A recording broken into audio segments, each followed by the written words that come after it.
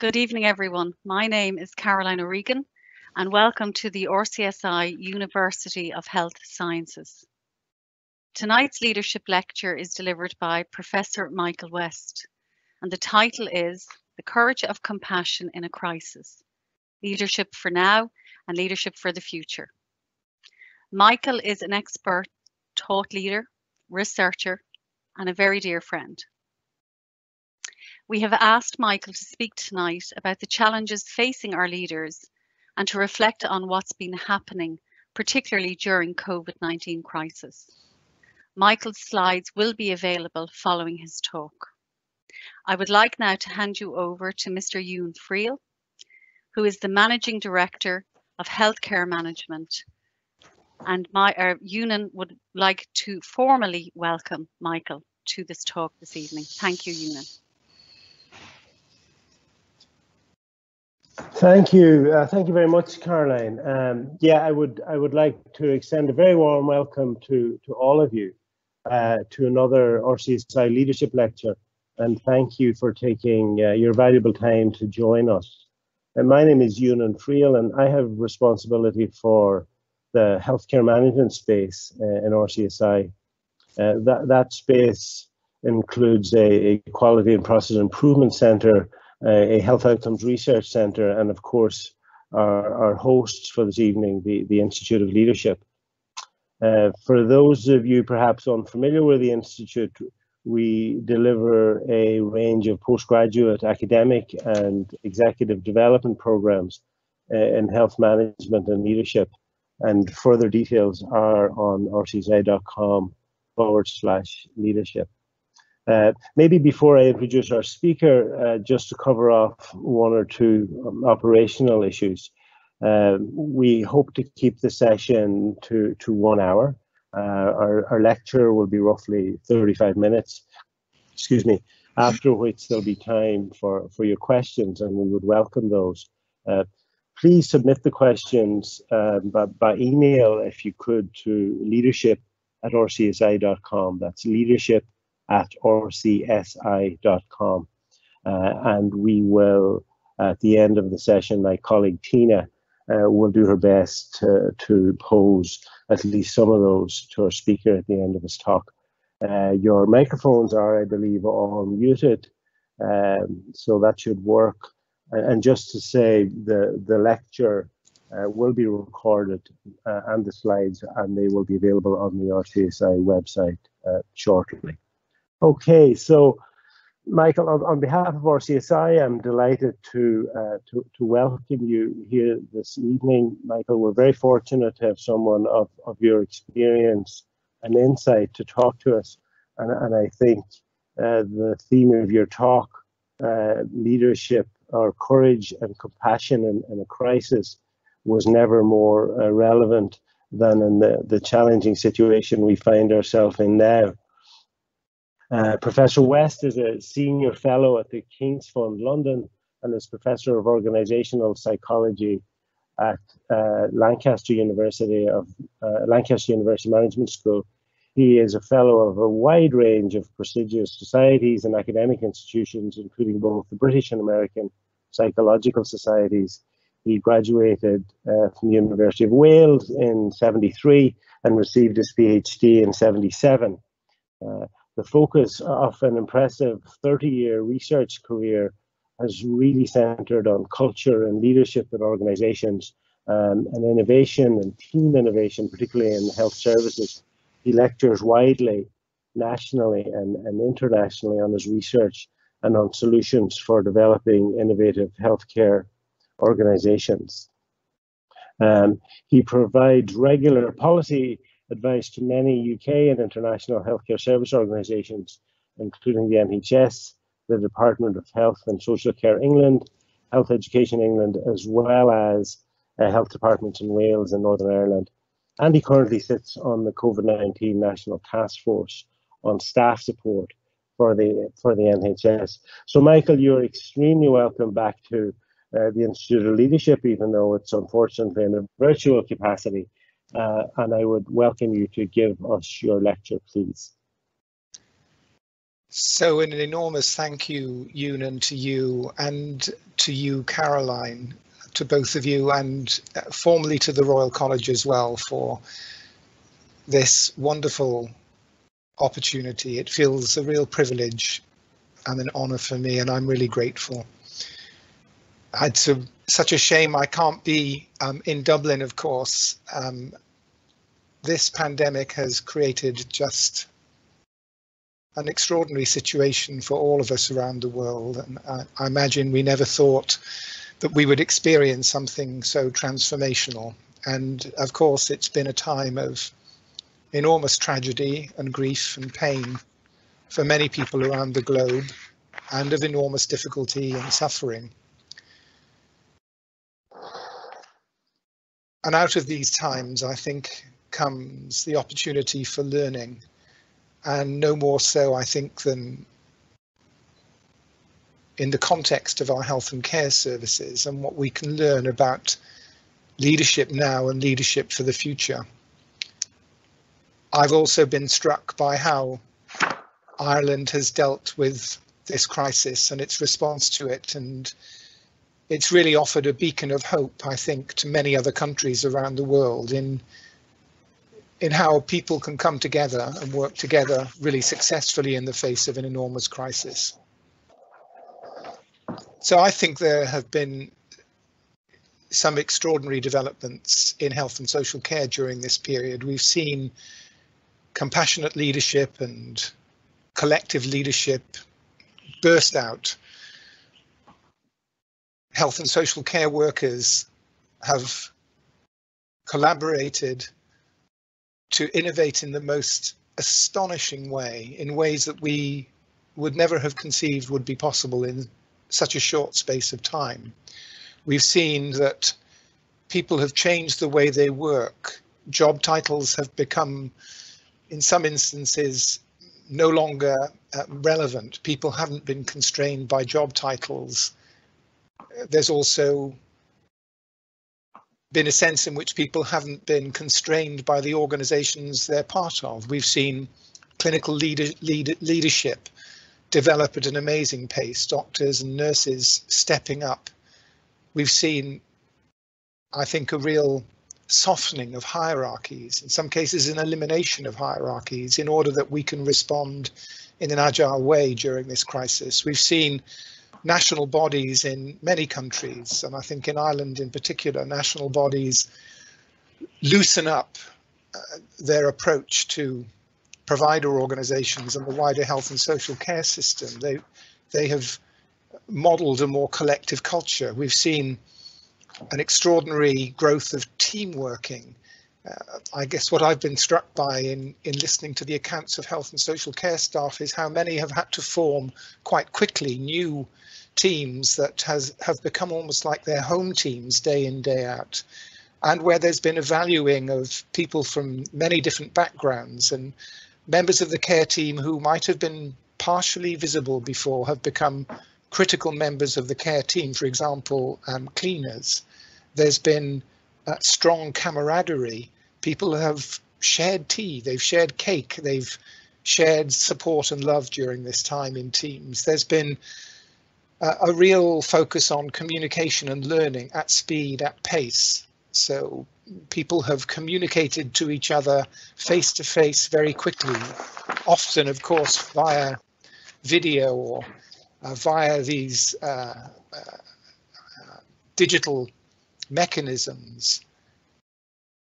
And there's been a focus on stepping back continually and learning about how we're responding to the crisis we face. And what's been, I think, powerful in providing the context for all of this has been the response of the people in the communities that we serve.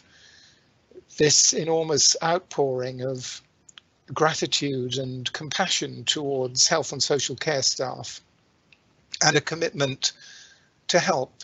In Ireland, 70,000 volunteers stepping forward to help in the crisis. These have been very dark times, as I said at the beginning, and for many of us, the darkest times of our lives.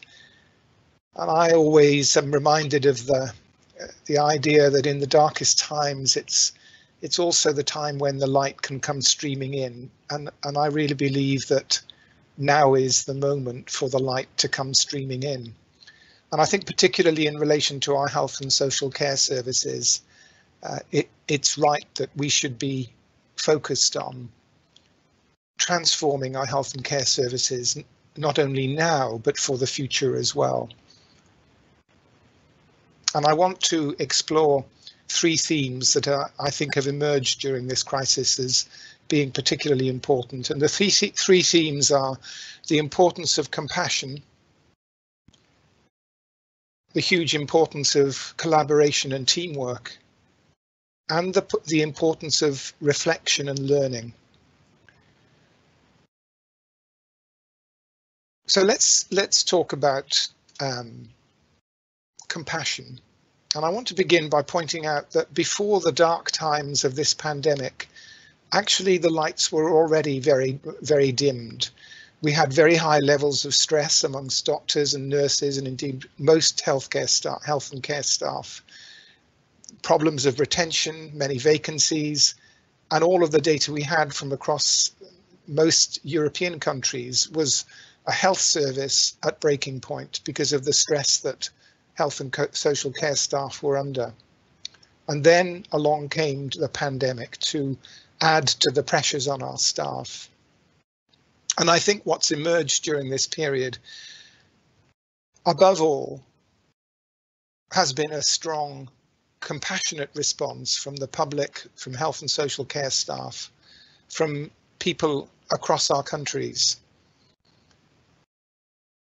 Compassion, I think, is the core value of our health and social care organisations. Compassion is, we know, the most important intervention there is in health and social care.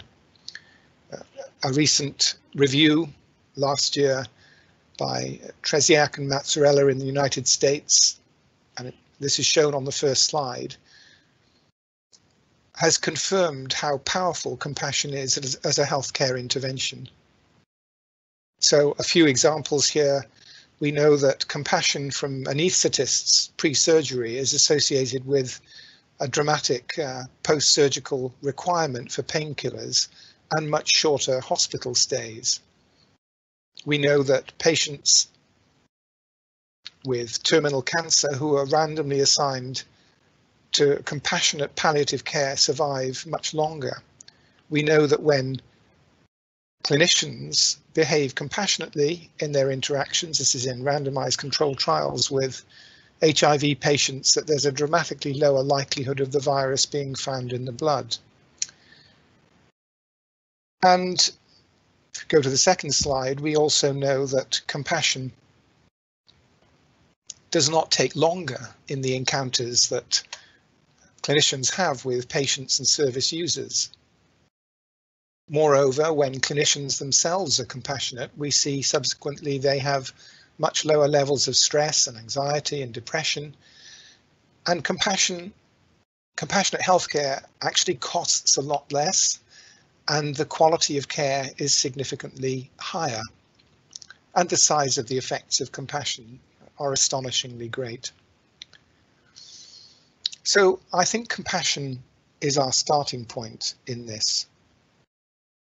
And it's what we've seen, as I say, as the core value during this crisis and the core value, I think, of our health and care organisations. And the question for us is, how can we, during this crisis, and more importantly beyond, sustain compassion within our health and care organisations? And I think the answer to that is, of course, the culture of our organisations, and culture is a consequence of every interaction by every one of us every day, how we behave, how kind we are, how cynical we are, how compassionate we are, how irritable we are, how civil we are, how caring we are, shapes the culture of our organisations. But the role of leaders is particularly powerful. So if we want to sustain, develop further cultures of compassion within our healthcare organisations, then our leaders at every level, from our politicians who steer our health services down to frontline supervisors must model compassion in their leadership. And what that means is that leaders have to embody the 4 behaviors of compassion. The 4 behaviors are attending to the other person. Nancy Klein uses a wonderfully evocative phrase, listening with fascination. It's understanding the challenges, the pain, the distress of the other. It's empathizing with them, caring for them, feeling their pain, and it's then helping the other person. And so compassionate leadership means paying attention to those we lead, listening with fascination. It means arriving at a shared understanding of the challenges that they face, not imposing an understanding. It's about empathizing with staff, feeling for them. And as I mentioned, levels of stress among staff in our health and care services have reached unsustainable levels. So it's right that our leaders should be empathizing with staff. And that gives the motivation for the 4th element, which is helping or serving those we lead. It's about making sure they have the resources they need, or removing the obstacles that get in the way of them delivering the high quality care they want to deliver. And make no mistake that these 4 behaviors are not soft candles and Pilates and cushions. They're about real courage, because to really listen to staff deeply means that we will hear things we don't want to hear. We don't have enough staff. It'll mean in seeking to have a shared understanding that we find that our interpretation of the challenges may differ from those of the people we lead, and empathizing with them, feeling for them, means feeling uncomfortable. The nurse who's on a 3rd 12-hour night shift and doesn't have time to take a break or even get a drink or some food, and then having the commitment to help, to remove obstacles or acquire resources if we possibly can. That takes courage. And I want to really emphasize that compassionate leadership is not easy, and there are lots of myths around what compassionate leadership is all about, or not all about. Nelson Mandela, if we go to the next slide, is, I think, one of the totemic figures of leadership. When he was released from Robben Island prison back in the early 1990s, what he did was to go against all his followers. Rather than taking up arms against the apartheid government, he went against the hundreds of thousands of his ANC followers and committed to reconciliation and peaceful negotiation in a context that was a cauldron of violence and hatred. And he, because of his greater compassion for the society, for the country he served, was successful in bringing about a relatively peaceful, biracial South African society. He had the commitment to purpose and performance. He was determined to pursue his vision, his compassionate vision for a peaceful South Africa. He didn't take an easy consensus way forward. He challenged the status quo, and he was determined to create compassionate institutions. And compassionate leadership is not only about how we behave as individuals, it's creating our institutions to be compassionate. So this issue of compassionate leadership somehow being a soft way of leading, I think, is as far from the truth as it's been.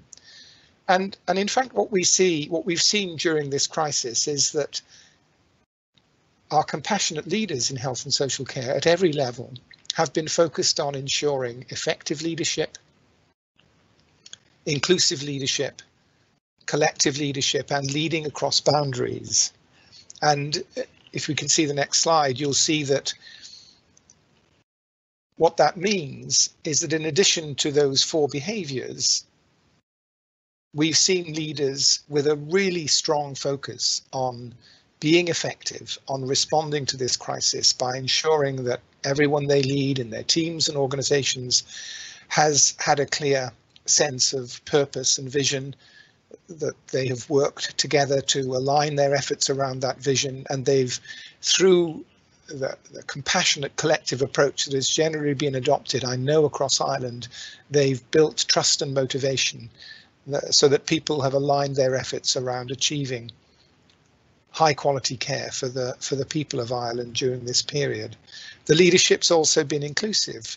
As I said earlier, we've seen leaders including as highly valued members of their teams, people from other organizations, people from different professional backgrounds, the cleaners, the porters, the paramedics, voluntary sector organizations, people who've been retired, and volunteers from members of the public, regardless of the differences between us, the color of skin, the professional background, the years of experience, all have been valued, and that's what inclusive leadership is. And we've seen leadership that has been collective, that has included everybody and conferred on everybody the importance, or a sense of importance, of their leadership during this crisis and the value that they can bring, and building a sense of sharedness around leadership rather than it being hierarchical and command and control. And we've seen a strong emphasis on working across boundaries, the health and care systems working together in a very short space of time in ways we couldn't have conceived of 3 or 4 months ago, and working with the voluntary sector and working with the public. And I particularly want to emphasize how important collective leadership has been. We've seen that suddenly everyone has leadership responsibility. The people cleaning the ICUs, the paramedics, the members of the public contributing, the military taking part, everybody has had leadership responsibility. We've seen shared leadership in teams where it hasn't been overly hierarchical and command and control. We may have had hierarchical leaders, but leadership has been shared so that people within teams with expertise have had the leadership seamlessly shift to them. And if we go to the next slide, we'll see that third point, that we've had a strong emphasis on interdependent leadership, all of us working together across boundaries at speed, prioritizing health and happiness for all of the people of Ireland in a way, as I say, that was inconceivable just a few months ago. And what we've seen is, I think, more consistent approaches to leadership within the leadership community. What I've heard from Ireland is more consistent approaches across the HSE and from top to bottom. And I have been reflecting lately how our leaders in different countries have been behaving. We know that the most important leadership styles for effective leaders are leaders who are authentic in the way they lead, leaders who are open and honest, behave with integrity, leaders who show humility, not by seeking to please people, but by constantly seeking feedback and asking others for input and advice. This has been a time when many of us haven't known what to do, and good leaders, effective leaders, have been seeking advice and asking for guidance, and leaders who have been appreciative, constantly saying thank you, showing appreciation, and leaders who have above all been compassionate. So compassionate leadership has been absolutely critical during this crisis. And I think the second important theme that's emerged during the crisis is the importance of teamwork and collaboration. Of course, we've known that teamwork and collaboration is important in health and social care since we created our health and social care systems. The problem has been that we've been less effective than perhaps we should have been in developing effective leadership. And what we've seen during this crisis is the emergence of team leadership and team behaviours that teach us how to be effective in teams. And what's been striking too, in reflecting on The darkness before we came into this pandemic of the levels of stress amongst healthcare workers, the need to ensure that we deliver high quality care, the need to innovate, is that we've known for some years that when people have a home team, a team they feel a part of, they belong in, they feel loved in, they feel cared for, when we're in those teams, when we work in such teams, then those teams deliver high quality care, they innovate, and the health and well-being of the staff who work in them is dramatically better. And what we've seen during the crisis is a growing recognition that more important perhaps than people's technical and professional skills are their skills of team working. It's at least as important in our teams that our team members have the skills of working well in teams as their professional technical skills. We've seen the importance of shared vision and values and the clarifying of a limited number of objectives, 4 or 5 for our teams, rather than overwhelming them with multiple priorities. We've seen that kind of clear vision and direction for every team has enabled them to respond well in the crisis. There's a lesson for the future, not overwhelming people with endless priorities. And we've seen the importance of people being clear about their roles and the roles of others in their teams during this crisis, and softening, eradicating hierarchical differences, valuing each member of the team, valuing each member of the team equally regardless of their professional background, valuing each member of the team regardless of their race, regardless of their gender, regardless of their work experience. And this issue of inclusivity and valuing differences is so important. And I think it's emerged in this crisis. We've seen the disproportionate effects of the pandemic on staff from BME backgrounds in Western European countries, the United States, and in terms of the general population. And what it tells us is how damaging lack of inclusivity is to our populations. We created our health services on the basis of inclusiveness and compassion, and now is the moment when we have to address these issues of discrimination and racism and inclusivity, because inclusive teams are more productive, more innovative, and just happier places for people to be. And of course, what we've seen is mutual support, compassion, caring, people in teams checking in on each other, supporting each other. As I said, sharing tea breaks and cake with each other. And you know, that may seem trivial, but we know that eating together, sharing drinks and cakes together is astonishingly, this is based on randomized controlled trials associated with higher quality care. As I say, we've seen effective communication, frequent contact, and lots more cross-team working and support for each other during the crisis. So people working across team boundaries, people working across organizational boundaries, asking the question always, how can we help you? What can we do to help you be effective in responding to this crisis? That's a key lesson for the future. So these lessons of leadership for teams, I think, are absolutely vital. And remember that if we can build, of course, all of our health and social care staff have to work in multiple teams, but when we ensure that they're held by a home team where they come back on a regular basis to do their learning, quality improvement and sharing, their mental health is much better, the quality of care is better. And as we've seen during this crisis, levels of innovation are dramatically higher.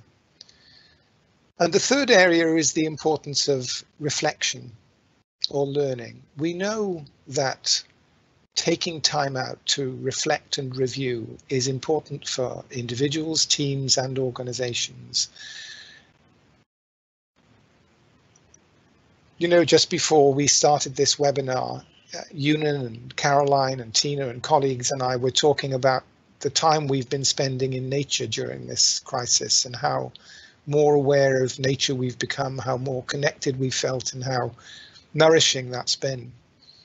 And when, as individuals, as humans, we take time out to reflect, to be still, whether it's practicing mindfulness or our meditation practice, or to be in peaceful, beautiful places. This lake you can see here is about 4 or 5 miles from my house, and it's a really favorite spot for me to find that peace and stillness.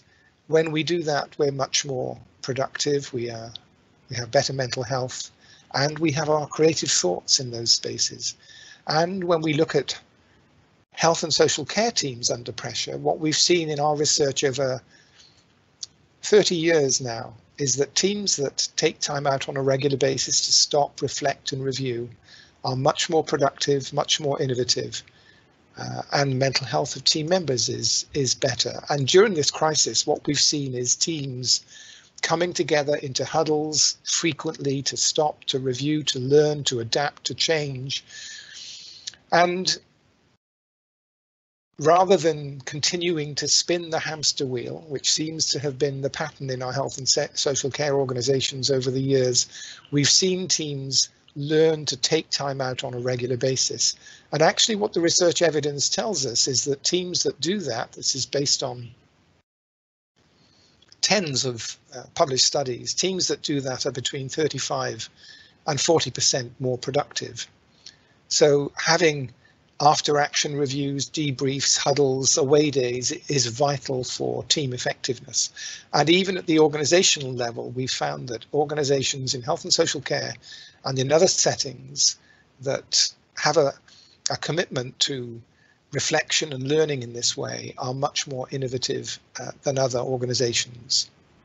So that theme of reflection is absolutely vital also. So those three, I think, are key lessons for us during this crisis to learn from. Now is the moment for us to let the light in.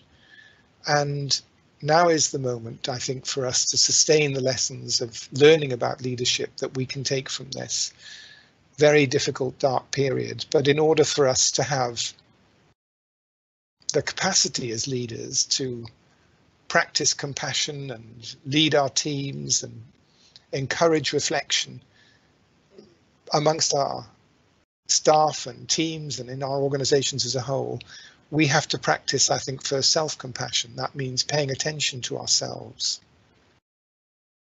stopping and listening with fascination, understanding the challenges we face during this crisis and in our work organizations and in our lives generally, and caring for ourselves, empathizing with ourselves, and then taking action to help ourselves in order that we can be who we can be and stay close to the core values that give our lives meaning, like compassion and wisdom and humanity and justice. So this is the time, I believe, when the light can come streaming in and where we can transform our health and care services to meet the challenges we face now and in the future.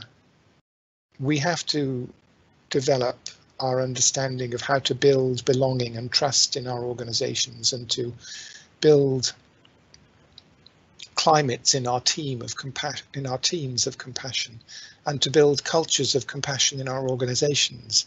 It's humans that make up teams and organizations and networks in health and social care.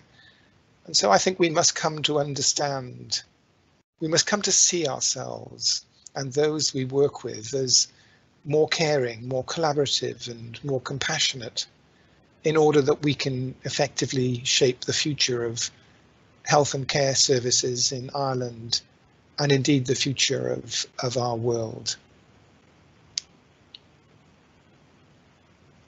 Go Rev Mossagod. Thank you.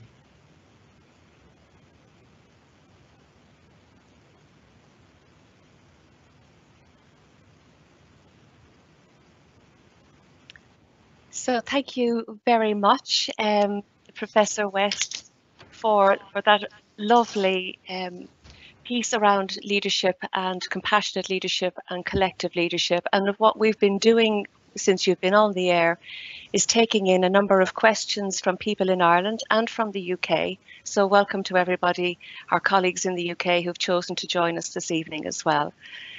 So Michael, you spoke very eloquently about your years of research into compassionate and collaborative research. And you also spoke about the pressures that health systems have been under before this crisis started and letting the light in now. Do you feel that we're really ready to embrace compassionate leadership as individuals, as professions and as organisations? Has the era of compassionate and collective leadership, has it arrived? Yes, absolutely yes. I've been so moved, I think, as many people have, by the selflessness and courage and kindness of our health and social care staff over this period. It's, I think, the responsibility of all of us to now ensure that their commitment is honoured and respected. And what I hear across health and social care systems is a determination and a commitment to creating compassionate cultures. And what I think we have to do is to translate that commitment into action. As I said, we were already at a very dark place before the pandemic, and it's almost as though, as a result of all of this tragedy and pain and suffering, we've had the opportunity to learn a really powerful lesson about the importance of connection and the centrality of health and care services in our society. I believe that now our health and care services are probably the most important institution in our society for encouraging compassion, because a huge proportion of our workforce work in those health and care services, and if they work in compassionate cultures, they take that compassion back out to their families and communities. And if all of those who use our health and social care services encounter compassionate care, they take that out to their families and their communities. And so health and social care is the institution, I think, that can nurture and spread compassion across our countries at a time when we desperately need it. And for that reason, all the more, I think it's important that we are determined to ensure that we transform and sustain cultures of compassion across our systems. Okay. Thank you very much, Professor West, for that. There's many comments coming in around establishing cultures that will support compassionate leadership and collaborative leadership, and how we might do that, how we might support teams doing that. And a number of comments asking about how we can maintain compassionate leadership when we have new models of care delivery, such as telemedicine and remote engagement with patients. Have you any advice to give in those kinds of situations that we're likely to see into the future?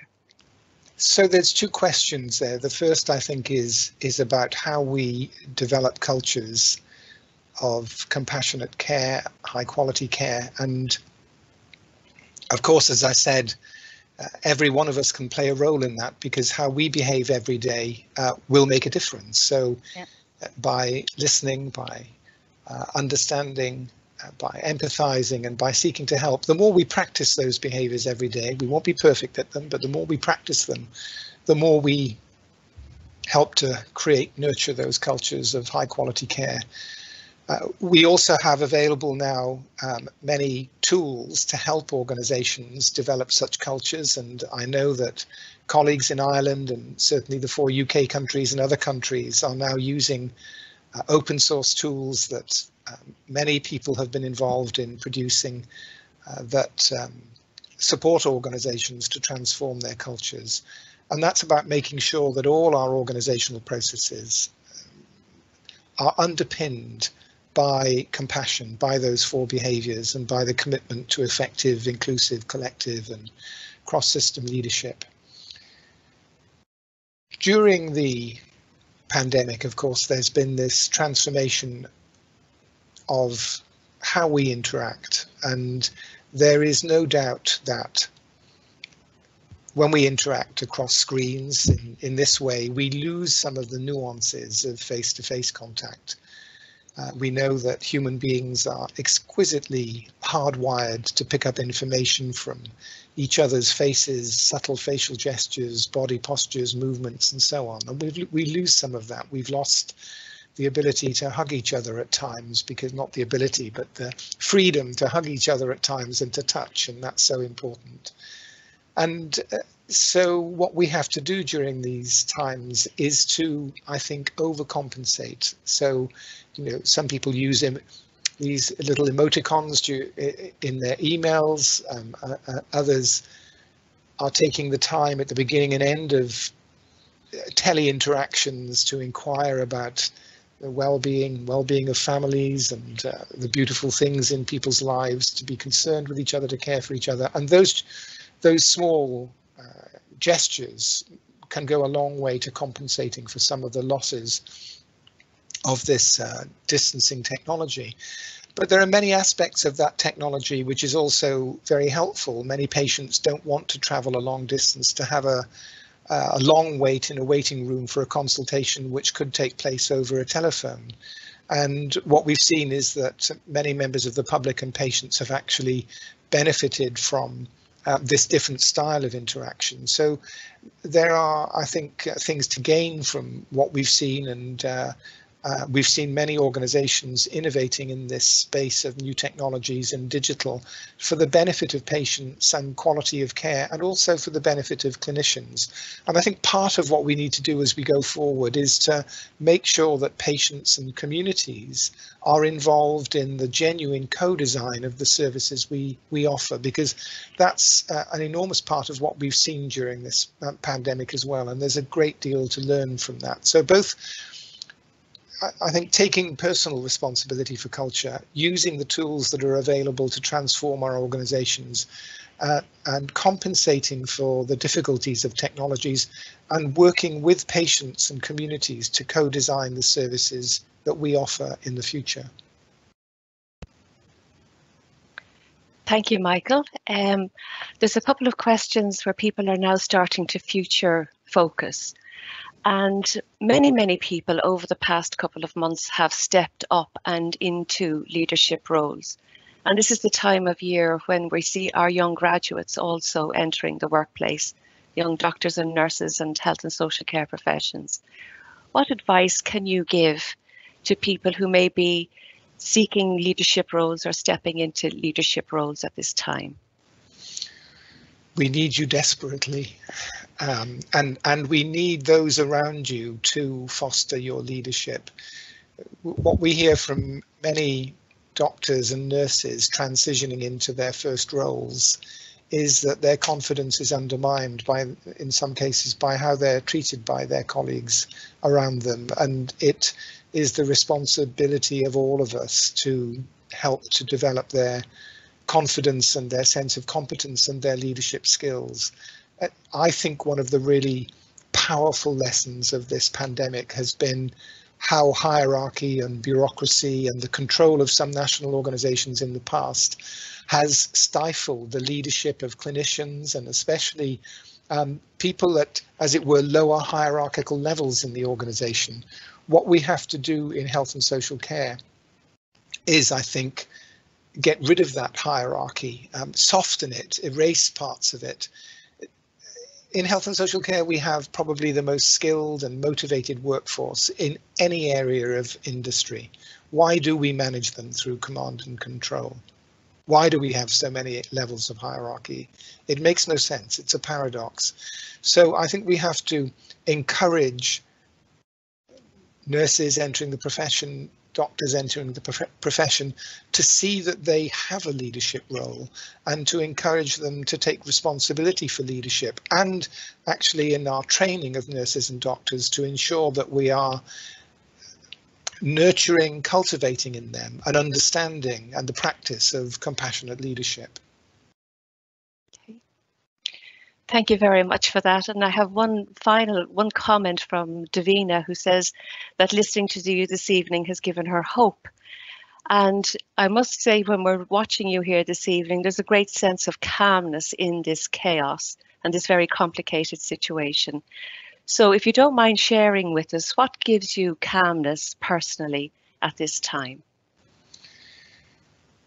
So those 5 elements that I think give all of us a sense of well-being and calmness, the most important by far is spending time in whatever way we can with the people we love and who love us. That's the most important factor, I think, in human well-being.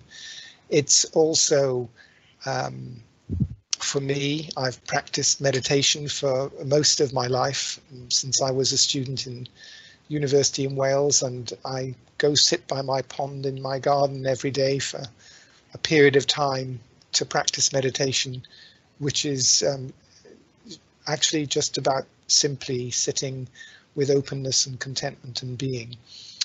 It's being present, it's being in the here and now, it's being in nature, it's continuing to learn and grow as I do every day. I have the privilege of doing every day. It's taking exercise, even in the context of not being able to foray out on my bicycle, and it's also being able to contribute and help others, which is why I said at the beginning, this is such a privilege and honor for me, because helping others is such a powerful way of achieving a sense of connection and a wider sense of belonging. So it has truly been a privilege for me, and why I say Gore Mos Sagot. Thank you. Okay. So I'm going to hand over back to Ewan now. We're going to hand back to Ewan Friel now. Thank you. Thank you, Tina, and thank you, Michael, for a truly both inspiring and calming lecture. I think I haven't had this calm in a long time. I was joking about coming to this meeting from a finance committee meeting, and I think it was just what I needed. Michael, you've left us with a great deal to think about. I think your opening image of letting the light come streaming into periods of darkness is really powerful one, and you know, challenging us to think about the sense of a common purpose in a crisis to unlock the true potential of human beings to act individually and to act together. And I think you've left us with a really interesting question of to try and understand what is the difference between this crisis and I guess the normal level of crisis that too often defines our health service, and how come in many ways we can get it so right when we have to, and yet enjoy a huge sense of frustration personally, organizationally, when we seem to get it wrong coming up to this. Your challenge of a new kind of leadership talked about the importance of compassion and compassionate leadership. And I guess the sort of hard edge of compassionate leadership and it not being soft and cuddly, as you described, the clinical impact, not just on the patients, but on the healthcare workers themselves, that accrues from demonstrating it. And I think I love the idea of listening with fascination. I think it's something that our busy lives often stifle, but really important. And I think challenged us as leaders to be role models every day in those things. The power of teamwork and collaboration and inclusiveness, the necessity of feeling like you belong to a home team, I think was also a very powerful message, and I think it was in there you stumbled on this idea of the importance of that team being able to galvanize around a single focus, a single objective, a single priority, and as you reflect on potentially what are those differences that enable productivity and output and pride and result now versus in the past?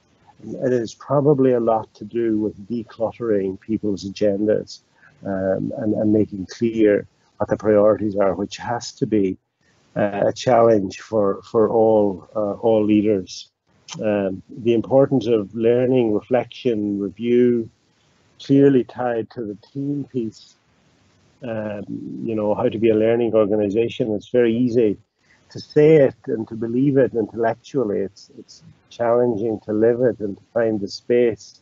A local observation, we were dealing with the Institute, we're dealing with our own hospital group, and they were inviting us to come in and support learning and reflection in very, very time-pressured teams through after-action review learning sessions, which some of our team members support. And I was really, really struck by the leadership they showed when they could be leaders who were putting out another fire and running over and back and up and down, and they were able to stand back and trying to support those teams, to take a minute at the end of the shift to look back on what we did, what worked, what didn't work, how we worked together, and maybe how we might work differently. So really important. So for all of that, I think you've left us with the challenge to really understand what it is that has unlocked the capacity of human beings who work in healthcare, who choose to give their lives to healthcare, how they work individually and teams to transform outcomes and to make broader society really, really proud of healthcare and people who work in healthcare.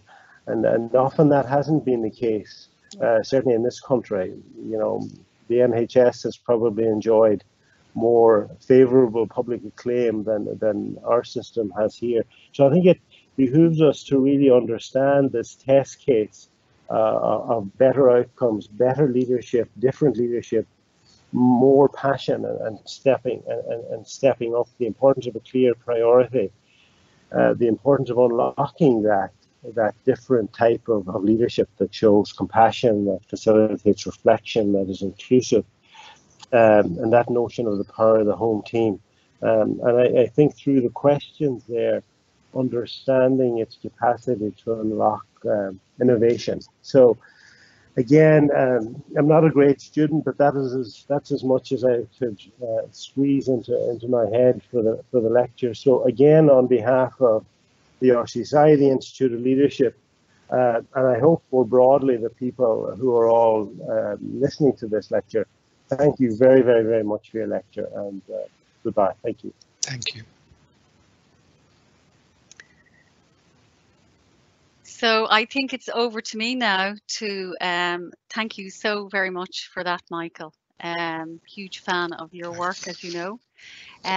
Your lecture is available on podcasts, and additional supports that you have very generously made available to the college is also available on our website. And we very much look forward to welcoming you, Michael, and Susie Bailey from the King's Fund back with us very soon. And finally, I'd just like to remind our audience that we're back next Thursday with our Conversation That Matters on leadership learnings, reflections on a career in healthcare with Mr. Lorcan Berthistle and Dr. Justin Brophy. And for our audience, any suggestions on future conversations that matter, if you could please email the RCSI leadership@rcsi.com. So a huge heartfelt thank you again, Michael. Thank you to our listeners, and a big huge thank you to our team who work relentlessly behind the scenes to make this evening happen. So good night, and everyone enjoy your evening. Thank you. Thank you very much. Thank you.